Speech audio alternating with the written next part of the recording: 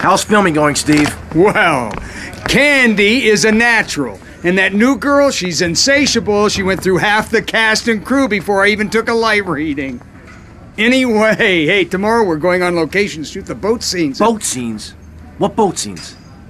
The fishermen are in the throes of passion when the giant shark comes in. What'd I say about the giant shark? I said, no giant shark, all right? Just keep the cameras pointed at the poontang. Okay. Hey, Tommy, you guys gotta try, right? Get those flyers printed up?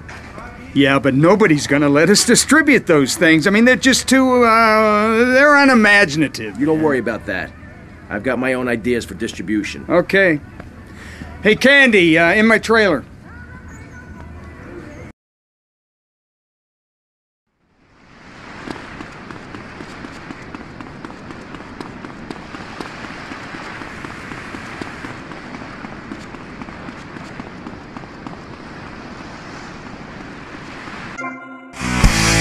Don't forget City Public Radio. Radio which gives the public exactly what they want.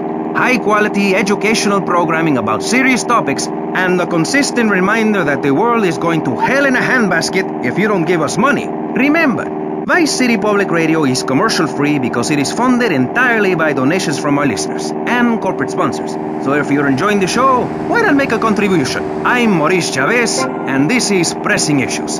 Pressing Issues is a roundtable discussion group in which we ask self-important people exactly what they think about things, and then they argue amongst themselves for a bit, before leaving with views more extreme than when they came in.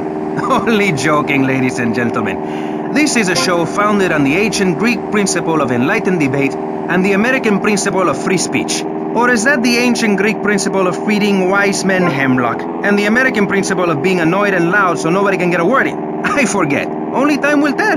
Now, the subject we are discussing right now on Pressing Issues with me, Maurice Chavez, for your enlightenment and enjoyment, is a very serious one. Public safety. In case you haven't noticed, Vice City is not a very safe place. These are troubled times. We are a troubled people. Some would say we are a people at war with ourselves. Others would say we are at war with reality. Those who live in other countries and strive to own our fast food restaurants and quickie marts would say we are a bloodthirsty bunch of crazies who let children buy guns from the supermarkets. Another opinion is that it is the fault of society, that, as Plato said, people don't mean to kill each other.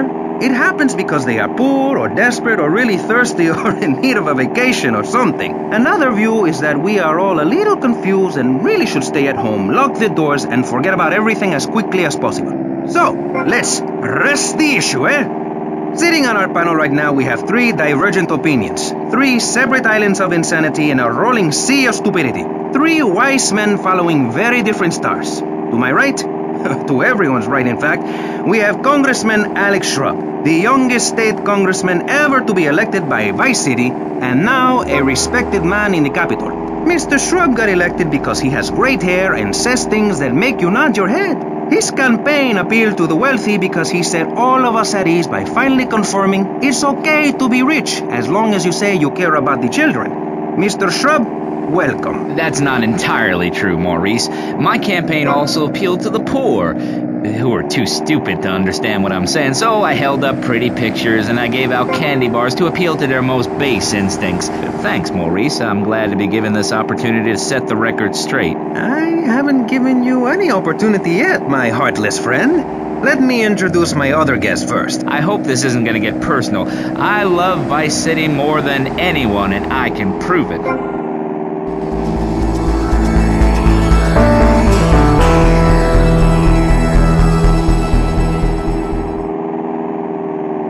Next guest is from the opposite end of the political spectrum. A man so wet, he looks like he just stepped out of the shower. Peace Corps activist, hippie concert taper, founder of the group Speaking for the Underdog. He is fluent in 7 languages and studied the harp in Peru, Callum Grayshaw.